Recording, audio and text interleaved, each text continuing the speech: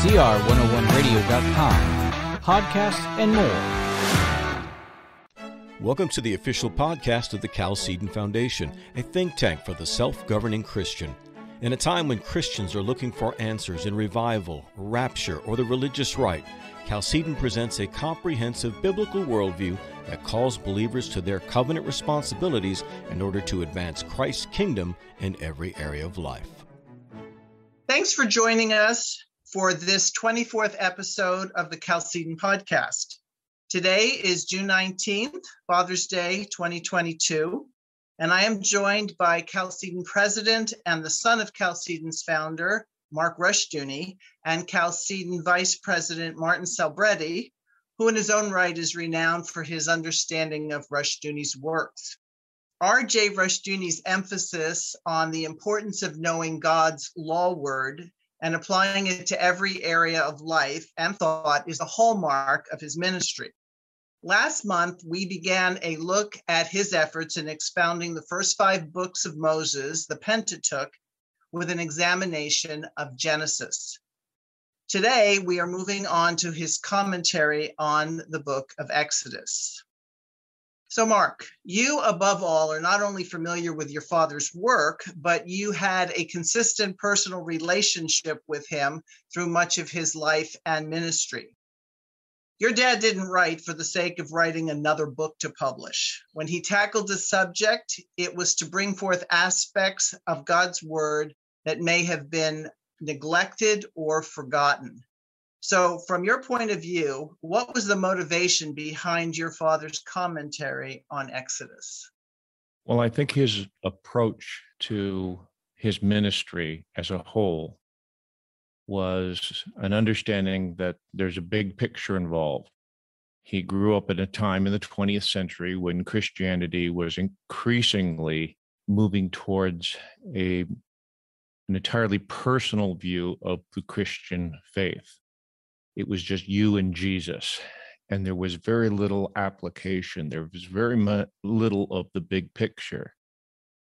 Dispensationalism tended to separate the Bible into different periods, and the present church age was seen to be very, very small and restricted, and it cut out much of Scripture. And so the whole counsel of God became very important to him, and the larger picture of what God was doing in history, beginning in Genesis and extending through Revelation. He saw it as a unity and as one, and he saw that as a very beautiful, magnificent picture of God's work in history and in us.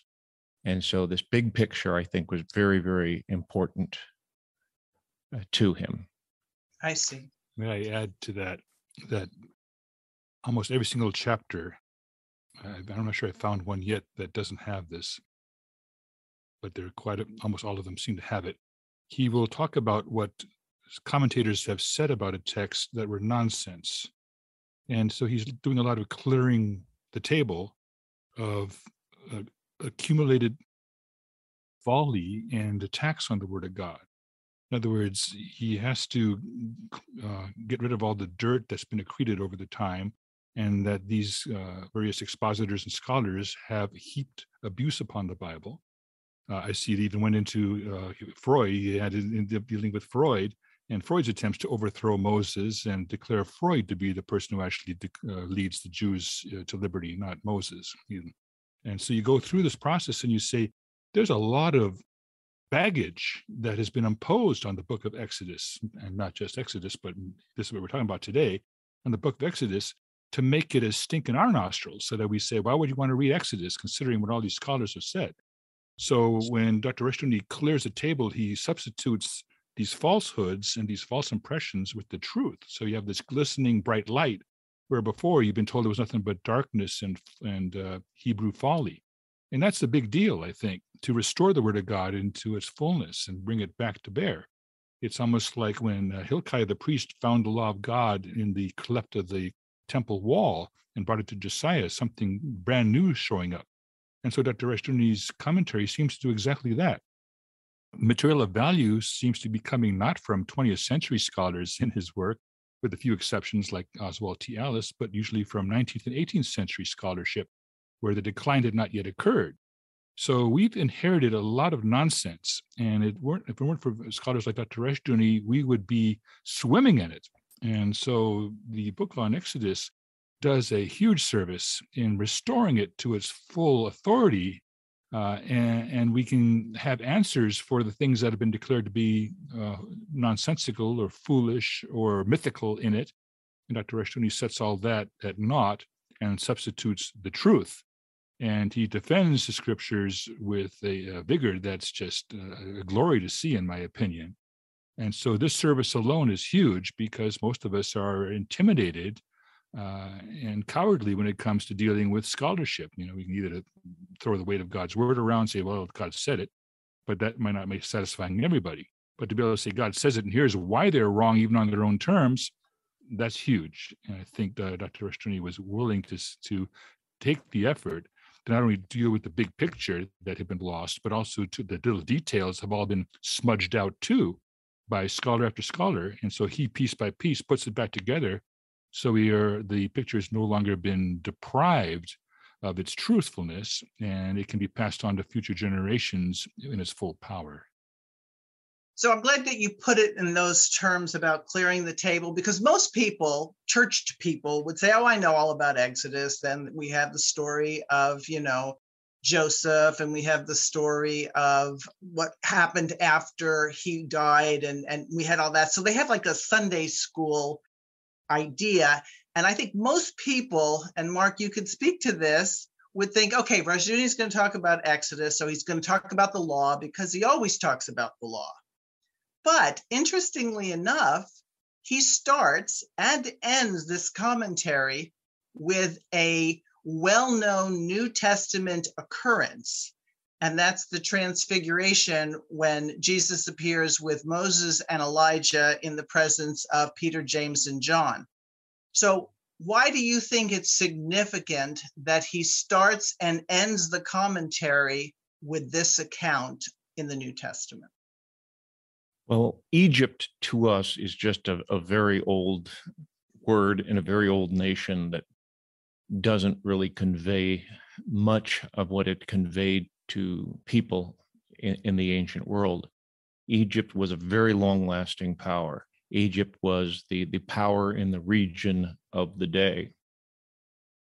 And God, long after Egypt was a significant power, particularly in the Middle East, the term Egypt keeps coming back, and God reminds the people again and again, I'm the one who brought you out of Egypt. And this salvation from Egypt, we have to remember, was a very unlikely event. Slaves don't turn around and form their own nation. They don't walk out of slavery and form their own nation. And yet, it not only happened from Egyptian slavery, it happened again about 1,000 years later, when after the Babylonian captivity, the Persians defeated Babylon and then allowed the Jews to go back to Palestine, rebuild Jerusalem, rebuild the temple, and they started again. So twice God took a nation of slaves and brought them into the land to restart. So the return of the people, the Abrahamic people in the Exodus, and bringing them into Palestine as their own nation, and then again after the Babylonian captivity, is given again and again as an analogy of what God is doing in history. And it's really an analogy of his kingdom. And you mentioned the Transfiguration. It represents ultimately the salvation of God, and the core salvation of God is, of course, is the work of Jesus Christ and the atoning work of Jesus Christ. And in the Transfiguration, that was referred to when Moses and Elijah were speaking with Jesus. They were all in conversation and they were talking about one topic. And we're given that in Luke as his decease, that is the decease of Jesus. And that word for decease can be translated as it's the exodus of Jesus. The salvation of Jesus represented what the Exodus had represented. It represented what the return to Palestine after the Babylonian captivity. It meant leaving slavery and entering into the realm of God's salvation and the future that God has prepared for those who love him and obey him. So it's a beautiful picture of the salvation of God. And Egypt was a powerful nation. That's why we're told that God had to miraculously defeat the Egyptian army, because the Hebrews were no match for them in any way, shape, or form. And they were in no position to return to Palestine under Persian rule. God allowed them to do that. And it's the same thing with the salvation of Jesus Christ represented by his atoning work. It's we leave a slavery to sin, of which we're powerless to correct and to fix.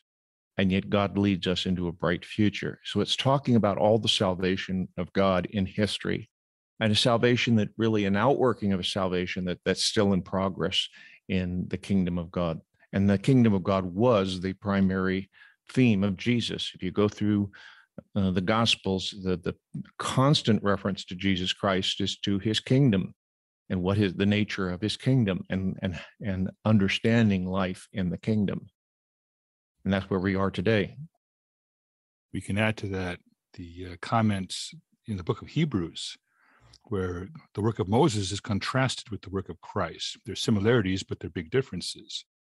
Moses was the captain leading the people out of Egypt into liberty. Go proclaim liberty throughout all the land to all inhabitants thereof. It's the climax of that deliverance. But Christ is the captain of salvation for all of us. So this image is repeated throughout the scriptures. It's a liberation. But most men want to be liberated from the consequences of sin, not from sin itself. And this marks, of course, our resistance to what God is doing until we get with his program. But that exodus that Christ was about to undergo in Jerusalem is an important one, because he leads a much larger host than Moses through much more difficult circumstances on it personally, the tearing of the Trinity into pieces to achieve it, to deliver his people. And so Moses prefigures with the work of Christ. And that's why Moses probably was very fascinated to have that conversation along with Elijah with Christ about the work that's about to be done, which Moses' great work was just a small picture of. So was the fact that it was Moses and Elijah as opposed to Abraham and Samuel? I mean, there are plenty of stellar figures in the Old Testament. So you just explained why Moses, why Elijah? They represent the law and the prophets. The law came through Moses, if you will, but the application of the law came through the prophets, starting with Samuel. They're the ones who actually became God's mouthpiece. Now, from one point of view, Dr. Reshoni says Aaron was the first prophet because he spoke for Moses on God's behalf. And so there's always a voice being involved. And Dr. Reshoni actually ties us all the way to Romans 10:4 about how shall they hear if someone does not deliver the gospel, speak it, preach it. And so the prophetic word has to go out. And so the concept of the law and the prophets together, jointly representing the authority of God, the revelation of God to mankind for all that he needs, is important. So both of them represented the entirety of God's work through the entire Old Testament dispensation. And therefore they represented the Old Covenant as it was preparing for the New Covenant to cast brand new light on what the Old Covenant was about, moving from the shadows to the substance, if you will. And that's an important element. The ethical part stays the same. We still think that the prophets should be quoted authoritatively for today. Their words will not fall, right? The law and the prophets, those words shall stand, because of the counsel of God, the counsel of the Lord, that shall stand forever. And because they repeated God's words faithfully, even at the cost of their own lives. So it was a testimony sealed in blood in this sense. So that's why Elijah is present. He represents not only the prophets, but also, if you will, the line all the way to Christ, because this was the Elijah for whom to come, right? John the Baptist represented and came in the spirit of Elijah, the last of the Old Testament prophets, those who were born of women. And so that's an important thing. So everything is connected together, and that's why they were there. And we are not, and I think the important point there is that the intention of Peter and the others was to build 3 tabernacles, one for each of them, which means they didn't get it. They didn't realize that that there was a huge transition, and that they were putting undue honor on the mere servants and not of the Lord God Almighty, the Pantocrat or the Almighty Christ. So there were lessons to be learned even in that situation, because they wanted to see time, as Rushton says, suspended right there in that transfiguration.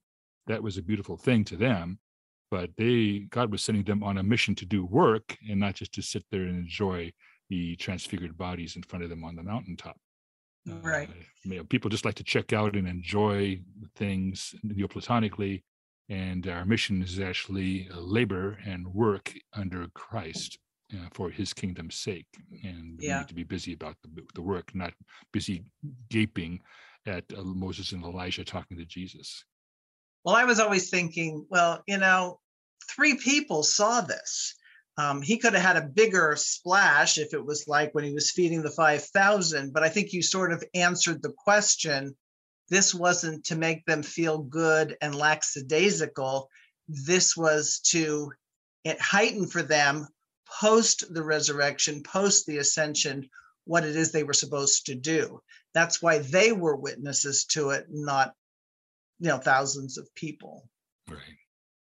And of course, them seeing it brought to mind the fact that, Moses is not among the dead, neither is Elijah.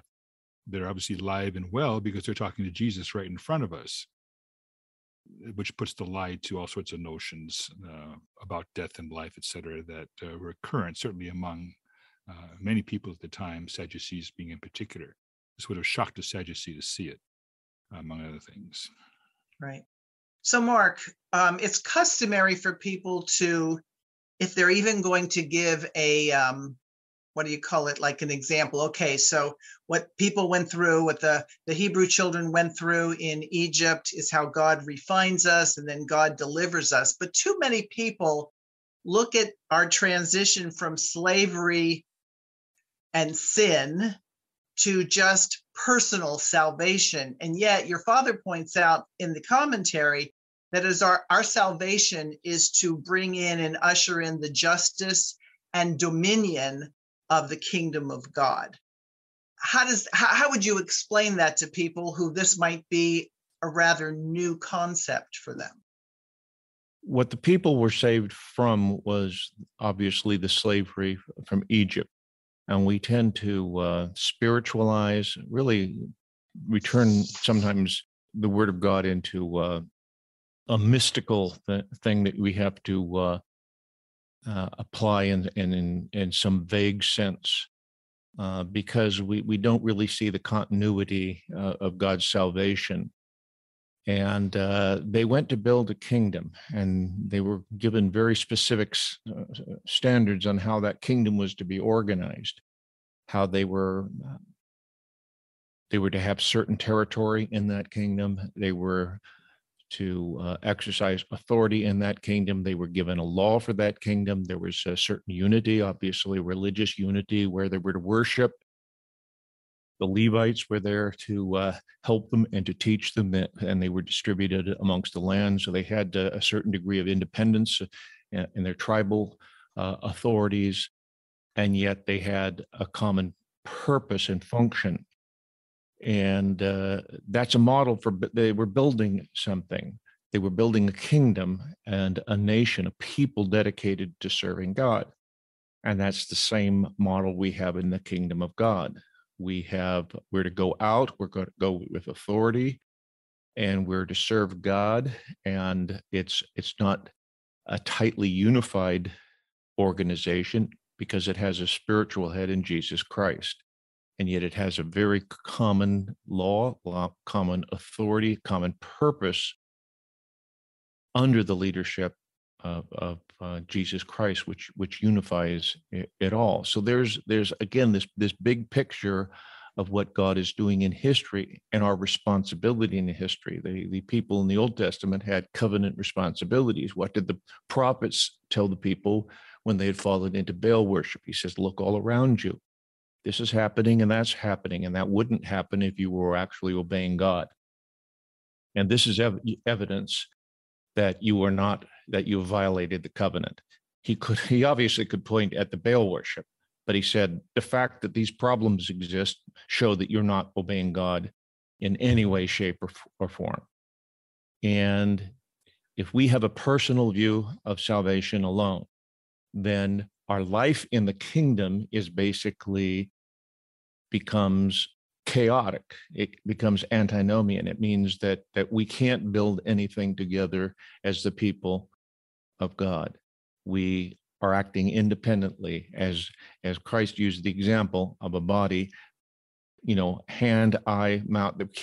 They can't work apart from each other and separately from one another. They have to act in unity. And the unity we have is obedience to God's law.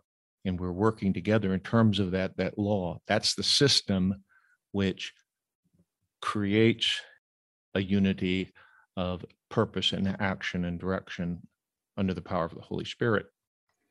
So it's this big picture of what's happening with the power of God in history and what we're part of. And part of that process, looking back at Genesis, realized that this deliverance from Egypt was part of a promise of God, that they would be in Egypt only so many centuries before they would be called out and restored back to the land of promise. So God's faithfulness was actually on the line the entire time, and there was no expectation, God not having said much of anything for several centuries, of anything happening. So it came as a surprise to a people that were not ready for the responsibilities of liberty. But it came because God is faithful to himself.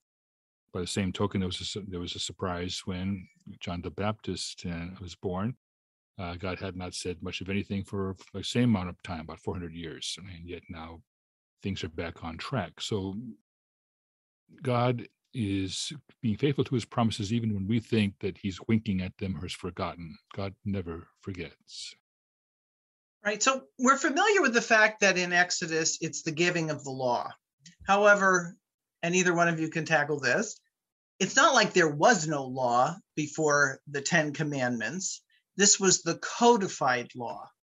What's significant about the fact that it was only after coming out of slavery that these people were given a codified law? Well, for one thing, people had a very definite slave mentality, and we see that in the wilderness. And we see that in the frustration of Moses.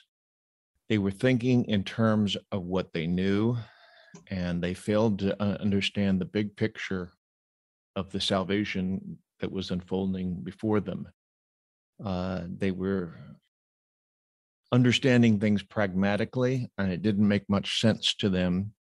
And therefore, they lost that sense of victory that God had promised them. They didn't believe, they didn't act in faith, and God let that generation die in the wilderness till a generation that had grown up understanding they had to depend on the promises of God came that was allowed to go into the land. And I think we're very much like that today. We look pragmatically at what's practical. I can remember years ago, we were just passing and we both had to go in the opposite directions, but somebody realized who I was and they said, "Oh, I really appreciate your father's stuff." And then as he was walking away, except the post-millennialism, I just can't see that happening in the world today. And that's, beside the point. What we can see God doing in history is beside the point. It's what God says he's going to do in history. There was nothing that the Hebrews could have seen in their political situation in Egypt that would lead them to believe that they were going to walk out of Egypt and end up in a nation of their own. Slave revolts just don't happen, or at least have good results. I think the last slave revolt was Haiti, and Haiti's been a mess ever since. It's very difficult for slaves to make anything of themselves when they revolt. And yet we're in the same boat as the people who left Egypt. We doubt what God can do in history because we just don't see that happening today. And we don't even, in many cases, believe that that's what should be happening in history. In many cases, people want defeat because they think that's when things are really going to happen. And when all is lost, Jesus will just come back and fix things miraculously. We're really in the same boat as many people in Christ's day. And he said, all you want to see is signs. Is all you want to see. You're following me to see miracles. And yet you have to accept who I am. And we have to accept who Jesus is and what he has promised to do. And we have to believe in his kingdom and its victory. Right. It's common for people to say the law was given right there in Exodus 20. So it comes as quite a shock 4 chapters earlier in the 16th chapter of Exodus, where God says, how long refuse ye to keep my commandments and my statutes? They'd already been breaking it. How is it possible that they were breaking God's law if it hadn't been given yet? Because it had long ago been given. He's simply going to republish it so the entire people are under no illusions as to what his requirements were. We have it way back in Genesis that God, one of the patriarchs, was commended for keeping God's laws, his statutes, commandments, ordinances, and precepts. But it's repeated right there 4 chapters before Mount Sinai or Mount Horeb, whichever you want to call it, and God issuing the 10 Commandments and the rest of the ordinances of the Exodus Sinai covenant. So what's this doing here 4 chapters early out of place? It's not anachronistic. It simply means that our assumptions are simply false, erroneous, and lead to wrong conclusions about the nature of the law and when it came into play, covenantally or any other way, ethically. So the Word of God itself puts to rest the notion that the law was given and had not been given prior to Exodus 20. It's right there in Exodus 16, verse 28, that in fact, God's already calling him on the carpet for refusing to keep his multiple, not just any, but many statutes and commandments. The occasion that triggers God's upset was, violation of the Sabbath, but there was more to it than that. This is simply the straw that broke the camel's back. God is not sloppy with his grammar, his terminology, his vocabulary, and his indictments. They're very clear, and we can rely on them and draw proper conclusions from Exodus 16 that will lead us not to make a mistake about what's going on in Exodus 20, as important as it was. But still, the truth is the commandments were given before Exodus 20. Right. So you've been quite articulate, and you bring it up a lot, that God in his word says that his law is higher than his name. And that would seem to me to say, if people, and I hear this a lot, I'm waiting to hear from God. Pastors will tell people to hear God's voice, as if God's voice will be different than his law. Do you see that there's a separation between the two, or does God speak through his law? Well, of course, there's a slight difference in what Psalm 138:2 says. He says he's magnified his word above his name. But his law certainly is his word, because it's a law word. Everything that God says has legal force because of his authority. So we start with that point. But do we equate these things? Well, there's a reason why Jesus is called the Word of God. In the preamble to the Gospel of John, it's laid out very clearly. In the beginning was the Word. So that is an important aspect of it. And God, Jesus essentially was not only the Word incarnate, but also law incarnate. So he wouldn't contradict himself. we set up all sorts of tensions inside the Godhead. It's a wonder it holds together with the kind of notions we have about it. Fortunately, it does not suffer from any of these disharmonious notions that we carry with us and try to impose upon it because we're smart theologians. Some laymen get it better simply by accepting it as it is than the theologians who are tampering with the nature of God and trying to tell men how he is and what he does and what he can and can't do. But no one can say to God, none can stay his hands, right? So that's an important aspect. But I don't think we want to necessarily equate the law, which is the words coming out of God's mouth, but he also is not someone whose word returns unto him void. The law was given for a purpose. And here we're getting on one of my hobby horses, is the law was given to be kept, not to be broken billions of times every second like it is currently. So why is it going to persist that way when we're told to pray, thy will be done on earth as is in heaven, in Matthew 6:10? I think the scholars who've said this prayer, it needs to be done in faith because there's indications in Matthew 5:18, properly understood, that it'll actually happen one day, that the law of God will be kept. Forever briefly, we don't know, but we know that it was not given to be continually a vain thing, futile, empty, that never gets anywhere, that all it does is condemn. No, the law of God one day will be kept. And that's kind of an astonishing claim, considering how sinful the world is. But that means that Jesus really is the Lamb of God who is taking away the sin of the world. And in that progress, we have either our faith that that'll happen, or we are faithless and unbelieving. And I think the book of Exodus is very useful in this regard because it is a compendium of all the things that Israel refused to believe that God said, and God proved with signs and wonders and miracles and deliverances, and still Israel didn't believe. They saw an ocean rip open by the winds of God's nostrils, and they still didn't believe it. And they still defied Moses. So to the work of what Christ did on the cross, I can see Christians following after the pattern of old Israel, even though we were told that these things were given as examples unto us, both what to do and what not to do, what to think and what not to think.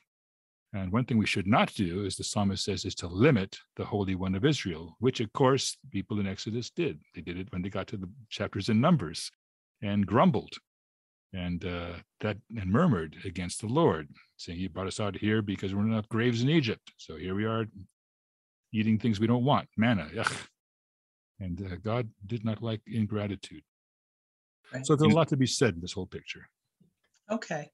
You know, Andrea, yeah. If I might, a related reference, you mentioned people saying, I'm waiting for a word from God or leading from God, is the idea that we're no longer in the era of God's law, but we're actually in the era of God's grace, as though law and grace are opposed, and they're not. But they would often use the term, I'm waiting, now our guide for piety, for holiness, is no longer the law, it's the leading of the Spirit.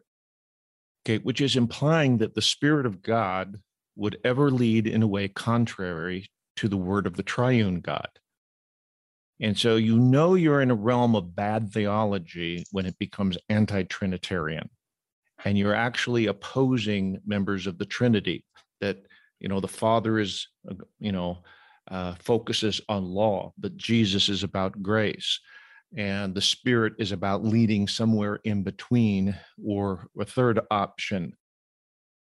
And we have a terrible understanding of the Trinity and the triune God these days because of bad theology, and that's a continuing problem. You hear many things from pulpits today that are very anti-Trinitarian, and this is really symptomatic of the problems in the church today. Mark makes a very, very good point here, and I think there's a solution to it laid out, among other places, in Deuteronomy 30. Let me quote from this passage. It has to do with exactly this question about God giving us a word. And it reads, for this commandment which I command thee this day, it is not hidden from thee, neither is it far off. It is not in heaven, that thou shouldst say, who shall go up to heaven and bring it unto us, that we may hear it and do it? Neither is it beyond the sea, that thou shouldst say, who shall go over the sea for us and bring it unto us, that we may hear it and do it? but the word is very nigh unto thee, in thy mouth and in thy heart, that thou mayest do it. So it's not that there's an absence of the word. In fact, the problem is not that it's absent. It's right here and it's in our face, and we don't want it.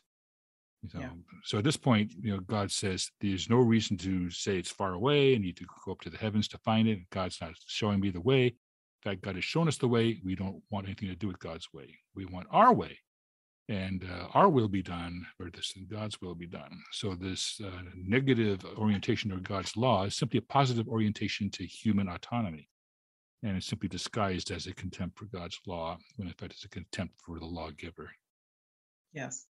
So as I was going through sections of this, I actually typeset this book, so people will know now if there are any mistakes, they're my fault. But I read it as I was doing it, and oftentimes I didn't get through it as fast as I should because I was reading as I went.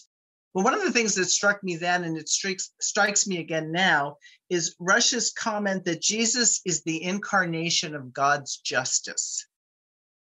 I don't think most people think about it in those terms. So what do you think that actually means in terms of real life application? Well, certainly we look at the atonement, which is the center of all history. That is the one pivotal event in history where justice and mercy meet and kiss, where deliverance from sin, which separates from God, has been achieved, and justice has not been broken in the process, but rather been sustained with a strong and mighty hand. We're told in Deuteronomy 16:20, justice shalt thou do, but men do not do what God requires. But Christ, he brings justice. He says, it's in Isaiah 42 verses 4 and 5, that he shall not be discouraged or fall apart, if you will, until he's established justice in the earth. And that's his mission. And so when he goes forth, conquering and to conquer, which is what he's doing, the conquest of Christ through the Great Commission of making all nations Christian disciples, he's bringing justice to the world. He's bringing himself. He's justice incarnate in the sense that all of God's attributes are incarnated in him. Love and mercy, but also knowledge, wisdom. We talked once in two of our podcasts back about all these seven spirits of God in Isaiah 11 that all rest upon Jesus, that he has in full measure. We have the Spirit according to a measure, but him without measure, infinitely so. And so this is true for justice. And every step that he took was to achieve his Father's justice in the world, so that it would not have to be set aside or overruled. It would be observed and kept to the letter, because the word of God cannot be broken, and God's justice will be satisfied. It's either going to be just satisfied in Christ for our sake, or in us because we rebelled and refused Christ. So justice there shall be, and it doesn't matter of who shall we serve. Moses called them out on it, right? He says, choose ye this day who ye shall serve. And that choice still stands before us. And the law of God is the arbiter between where we stand. Will we observe to walk according to his ways or our own ways? Will we make ourselves our own God? Because, as Spellwell said, the source of law in any system is the God of that system. And if you're your own source of law, you are your own God. And the true God, he doesn't broach any rivals. Right. So you mentioned before, Mark, that there is no conflict between law and grace. And yet, much of God's law, the Ten Commandments for sure, most of them are stated in the negative because God is creating the boundary between what's acceptable to him and what's not. And one of the problems with, I think, a lot of understanding today is people equate sin and crime. And they're not the same thing, are they?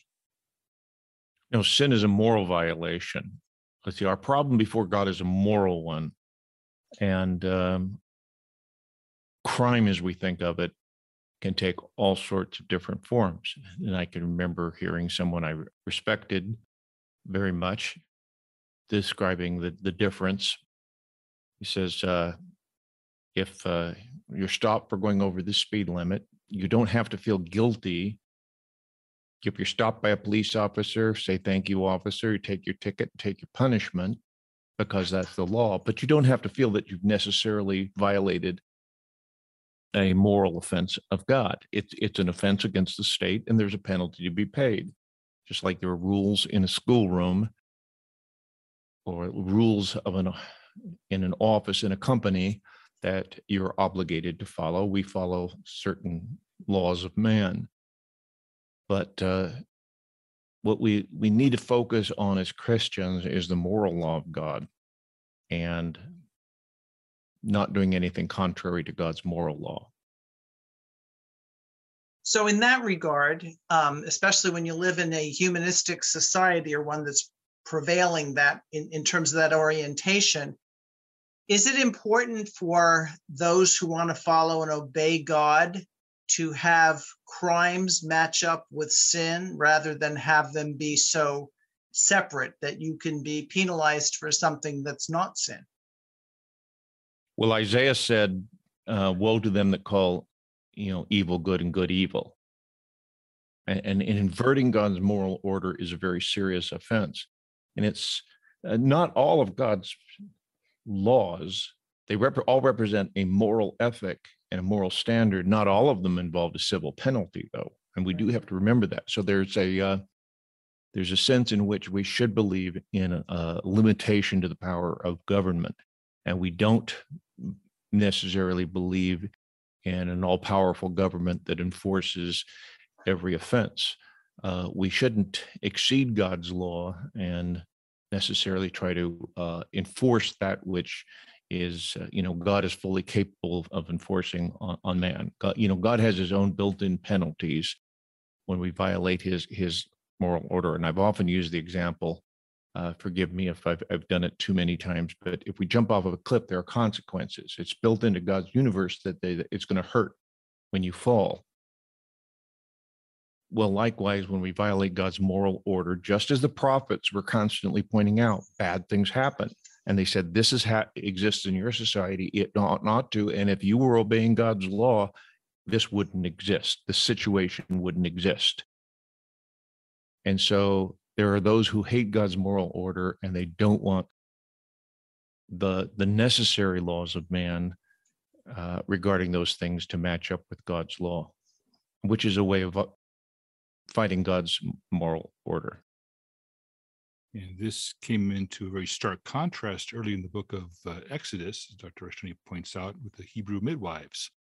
What they did in lying to Pharaoh was a crime. But had they not done so, it would have been a sin. So they had a choice. They had a choice between sinning against God and being accessories to murder, or committing a crime against the civil god of the realm, which was the Pharaoh. And they chose to honor God. And so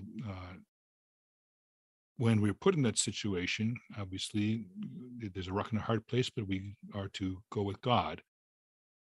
And whether he saves us or not, as the Daniel and his associates said, God can save us from this furnace you're about to throw us in, but even if he doesn't, we still will not bow down to your statue.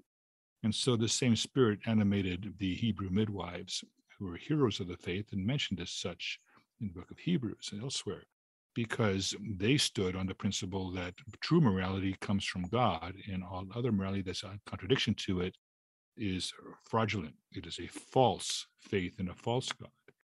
And they were willing to take their chances with the true God who can truly deliver them. And even if not, they still weren't going to be accessories to murder. Right. So would you say, Martin, that everybody's on an exodus of some sort, one way or the other? They're heading towards either a bright future or a very dismal one. Right. I don't think there's any such thing as standing still in the kingdom of God. It is a stream moving forward, and we're either going to go with God's flow or we're going to resist it. Resisting God has its own built-in penalties. It's like the cliff metaphor that Mark brought up.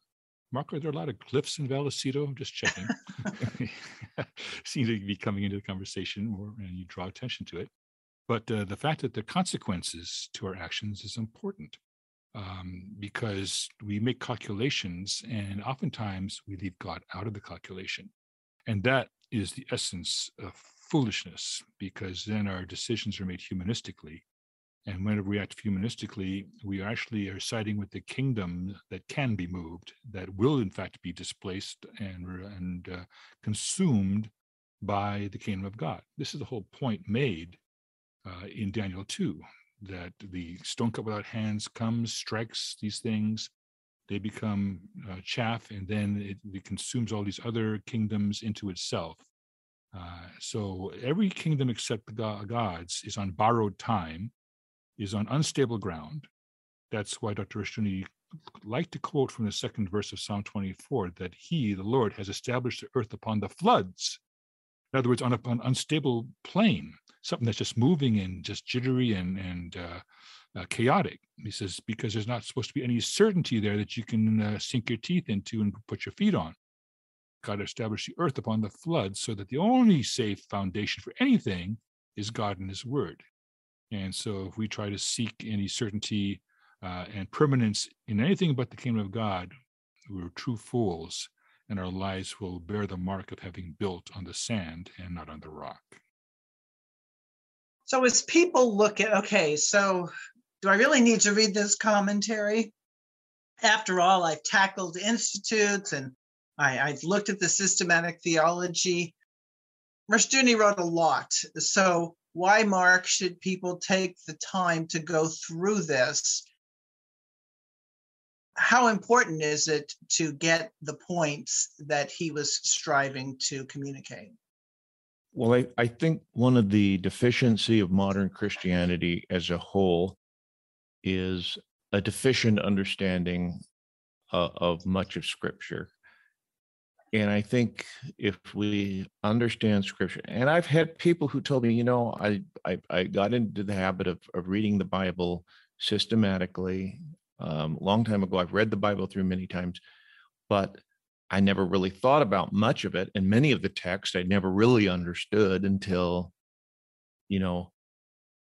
I got into it a little bit more. And especially if I, have a lesson on expounding a particular text, it says I never knew that was, involved in that text.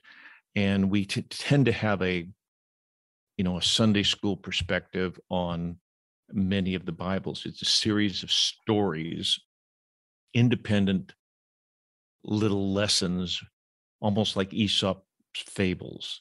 This lesson has a particular morality tale to it, or a good character trait or bad character trait, something we should do or something we should avoid doing.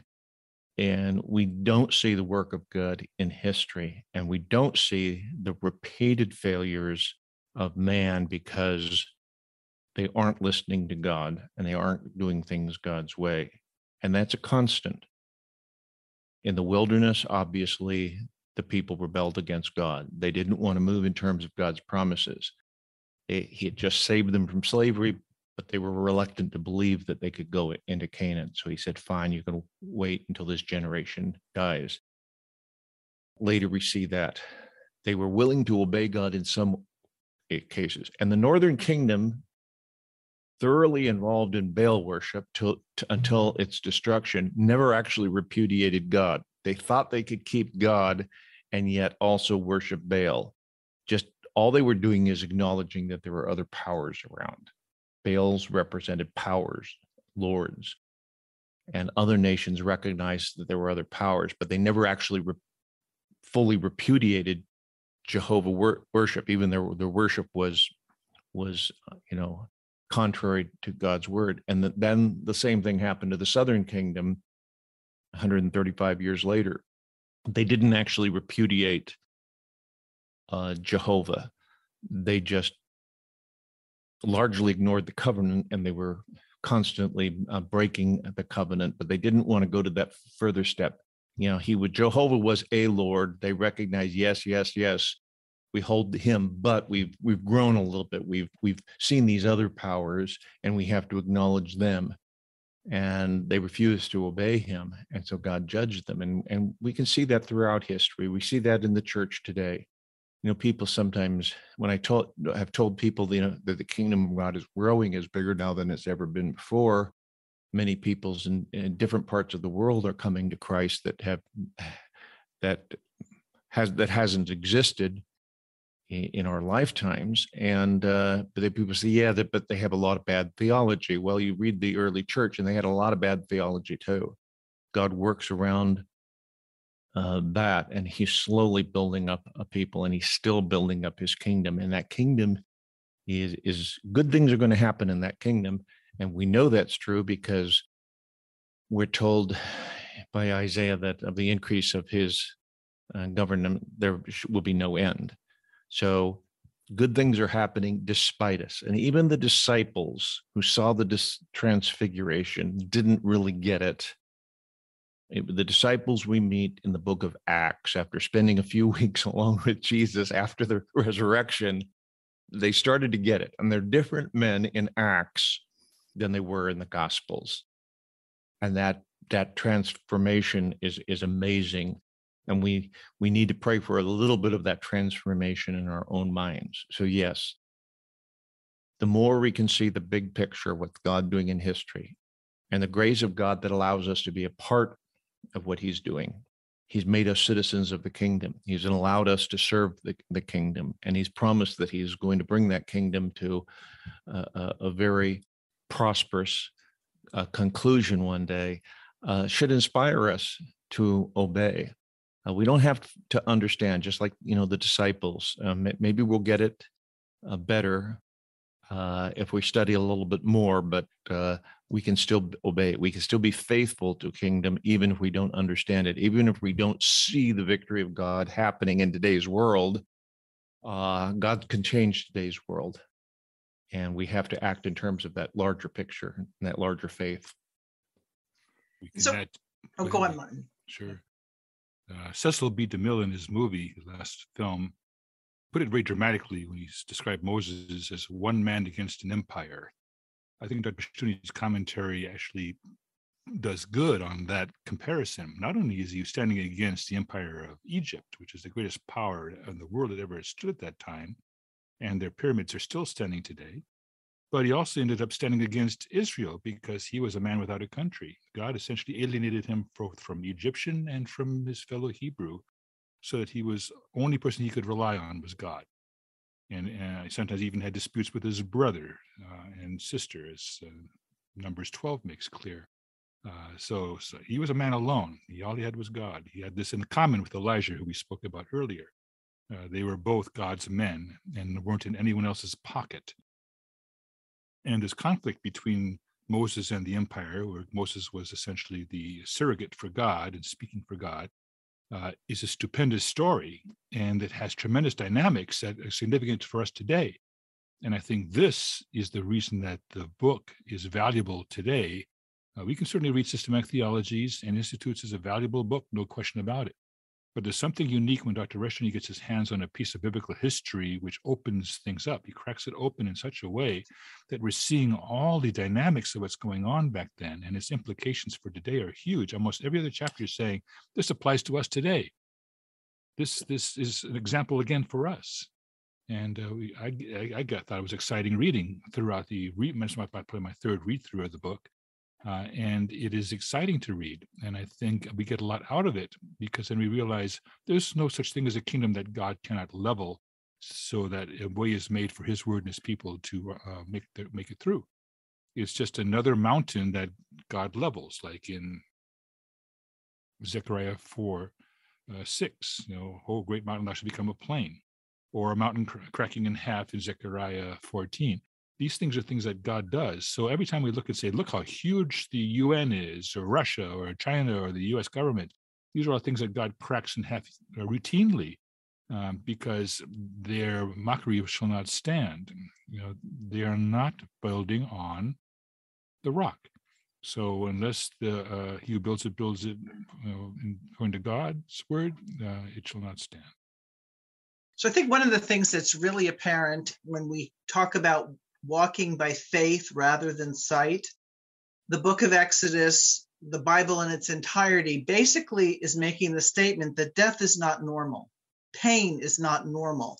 And yet we somehow think it is, because in most of our lives, we've experienced other people dying, we've experienced pain.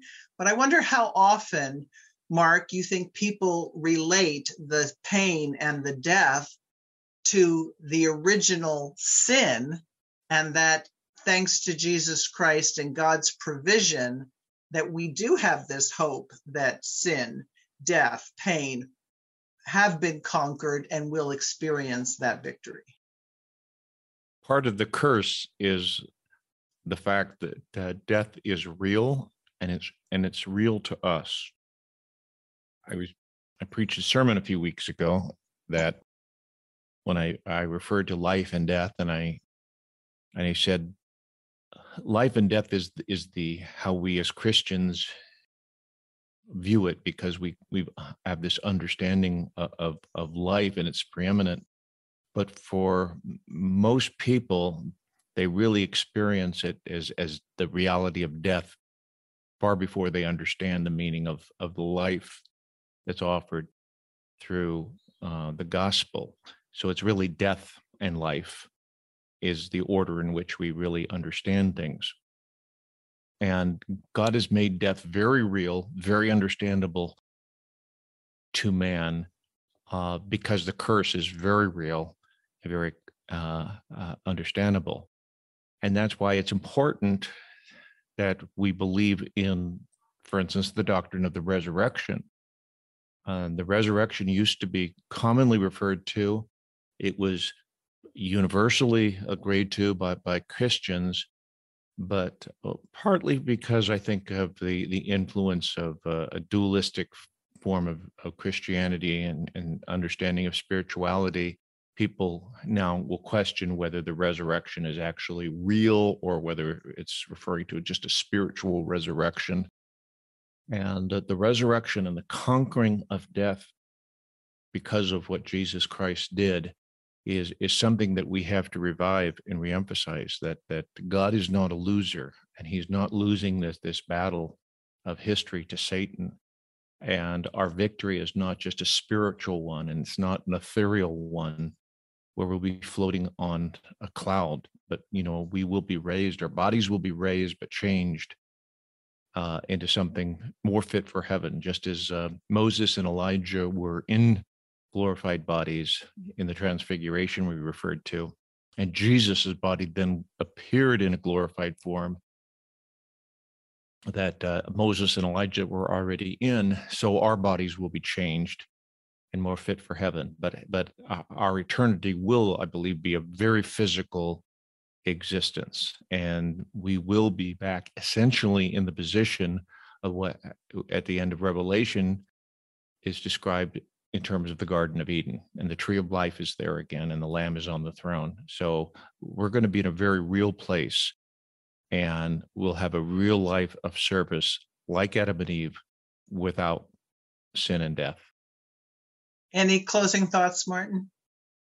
I think we need to see that Israel, we are not much better than Israel. The Christian church today is very much as stiff-necked in its ways as Israel is, and we should pay attention to this comparison, not for our sake, and certainly for our children's sake. We have given away so many points as a faith community and dishonored God in so many ways. It is stunning that he still puts up with us. So he has a purpose in that, and I think we need to realize that we have obligations, we have duties and responsibilities, and simply because we shirk them and seem to get away with shirking them doesn't mean that that's going to persist ad infinitum.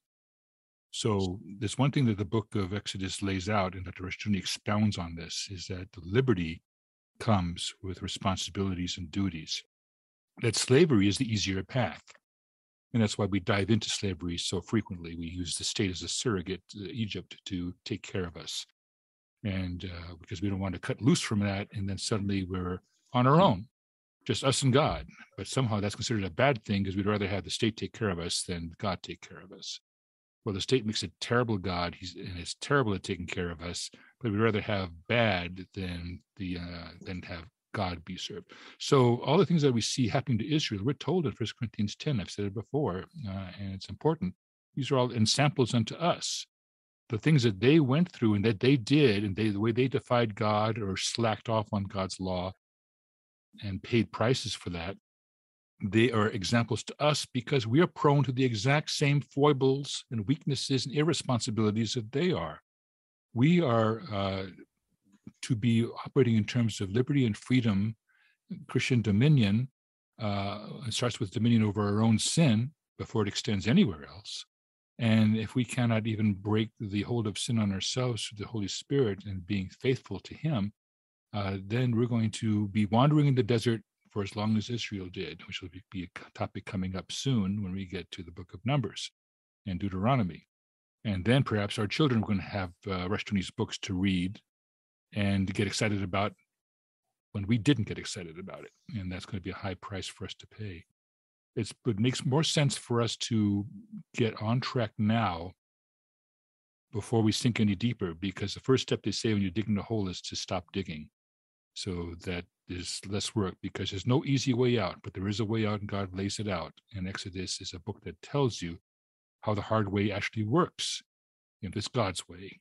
And therefore, there's a huge lesson in it for us. And I certainly would commend this volume for anyone who'd like to read an exciting book, in my view, about the collision between God and man as it came to focus in the life of Moses and the people of Israel and what it means for us today. Very good. So next time when we get together, we're going to dive into that book that everybody says when they're reading through the Bible, yeah, okay, well, you got to do Leviticus, but nobody understands Leviticus. And Dr. Rushdoony understood Leviticus, and I believe we'll have quite a healthy conversation then. And I hope not only do our listeners get a hold of the commentary on Exodus, but they'll join us next time as we dive into the book of Leviticus. Thank you for listening to this episode of the Chalcedon Podcast. To learn more about the ministry of Chalcedon, or to discover thousands of great Christian books, sermons, lectures, videos, newsletters, and more, just visit chalcedon.edu today.